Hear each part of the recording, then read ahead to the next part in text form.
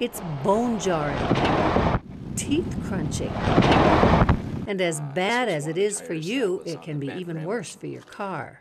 Every day I drive down Belknap here and I take a right on this road heading into work at UWS, and I more or less hit that pothole every day. And I drive an older car and I got to replace my struts now because I drive over this stupid pothole every day. Nick Garamoni works at the University of Wisconsin-Superior. He tries to avoid the worst streets, but says it's nearly impossible to find a street that doesn't have potholes. He was one of several people who brought their pothole complaints to the Northlands News Center to see if there were anything we could do to help. So we went out to look for ourselves.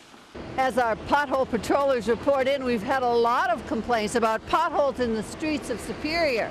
One in particular that drew a lot of attention was here at the intersection of Belknap and Grand.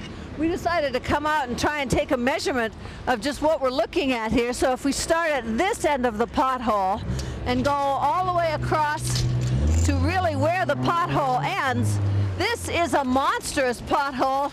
Looks to be about 85 inches from that side to this side. That's a lot of pothole to try and get across. As you can see, a lot of cars, there's no way around it. They have to go through this pothole. So we're going to take it to the city administration in Superior and see what we can do about this pothole. I think the action should be to fill these potholes as soon as possible.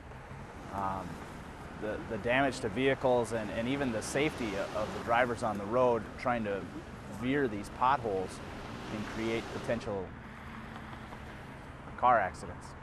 It seems a reasonable request. We'll see what can be done. In Superior, Barbara Riles, the Northlands News Center.